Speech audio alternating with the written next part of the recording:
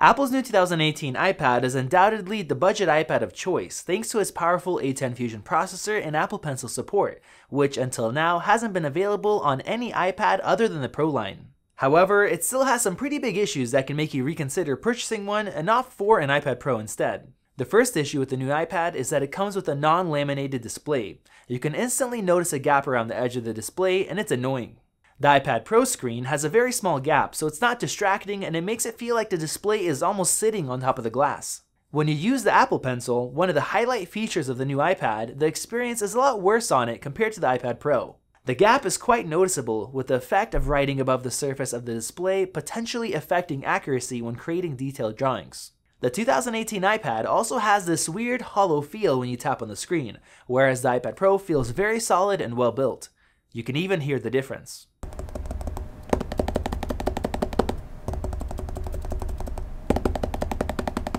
Not only that, but laminated displays are also able to show deeper black shades than the non-laminated versions. As you can see here, the 2018 iPad's display looks gray compared to the iPad Pro. Even though we think it's worth replacing your old iPad with the 2018 iPad because of the processor improvements and Apple Pencil support, both the iPad Mini 4 and iPad Air 2 have laminated displays, so it's going to be tough going back to a non-laminated display after using one of those models. Next, the 2018 iPad's display is distractingly reflective. Every iPad that comes with a laminated display also gets anti-reflective coating, so the unlaminated 2018 iPad unfortunately doesn't get it. We didn't think it was a big deal until we actually started using both the new iPad and the iPad Pro at the same time. Even though we were using them indoors, we could still see a huge difference. Taking them both outside, the reflectiveness was pretty annoying on the new iPad, even on an overcast day, forcing us to max out the brightness to see what's on screen. The iPad Pro, on the other hand, was less reflective, even at lower brightness, so it should actually help save battery life when used outside.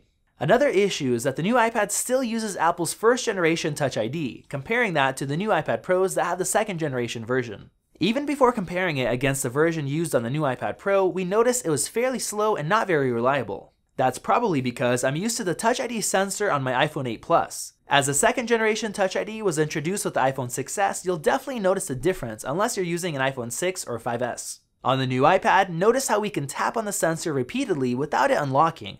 It won't unlock until you rest your finger on it for a bit longer.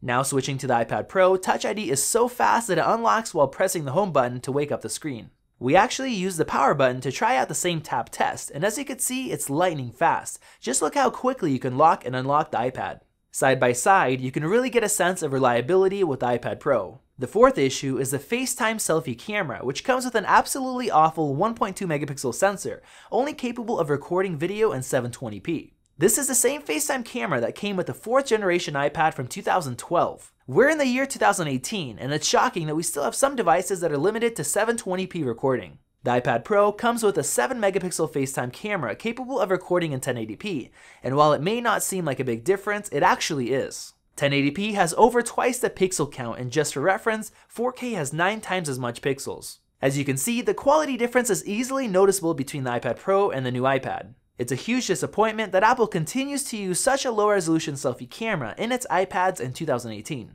The fifth and last issue also relates to the technology used for the display itself. The new iPad is still using the same old Retina display that came with the 3rd generation iPad in 2012. Many of Apple's latest products are now being equipped with displays that support P3 wide color gamut, so colors look a lot more vibrant. The iPhone X has even moved on to OLED displays, and there's no doubt that we'll be seeing OLED-equipped iPad Pros in the near future. You can easily see a difference in color vibrancy between the new iPad and the P3 color-supported 2017 iPad Pro. Even Samsung's Galaxy Tab S2 from 2015 has a Super AMOLED display, so it's extremely disappointing that the new iPad is stuck with a 6-year-old display. The 2017 iPad Pro also gets ProMotion, so the screen can refresh at up to 120Hz, twice as much as the 2018 iPad. This makes the overall experience much more fluid, and it drastically reduces input lag while using the Apple Pencil. You can easily see the difference in lag in the slow motion footage. Even though the 2018 iPad gets an extremely powerful processor and Apple Pencil support, and we definitely recommend buying it, the lacking display makes it feel like an old iPad, and nobody wants to feel stuck in the past, especially in 2018. If you enjoyed this video, like it and hit that subscribe button. Also, check out our price guide, which makes it extremely easy to find the best deals on Apple products, updated daily.